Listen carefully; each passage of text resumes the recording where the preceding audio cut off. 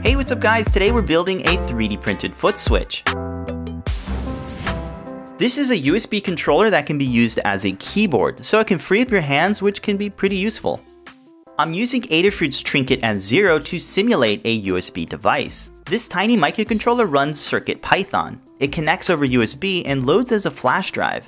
This means all of the code and libraries are accessible on the drive, so you can make small edits and quickly iterate. The Adafruit HUD library simulates USB devices so it can send keypresses just like a mouse and keyboard. Originally, I was going to use an existing foot switch, but decided to design and 3D print the entire enclosure. This makes the project more affordable and allows for more customization. The components are going to be secured with screws, and the top cover just snap fits over the top of the base. I 3D printed the parts on an Ultimaker 3D printer using regular PLA filament. All you will need to build this project is the Adafruit Trinket M0 and a microswitch. We'll need 2 wires to connect the microswitch to the Adafruit Trinket M0. Here I'm using 30 gauge silicone covered wires, which are pretty strong and flexible. We can attach these wires to the leads by tinning them with a bit of solder. This will make it easier to solder the wires to the normally open and common leads.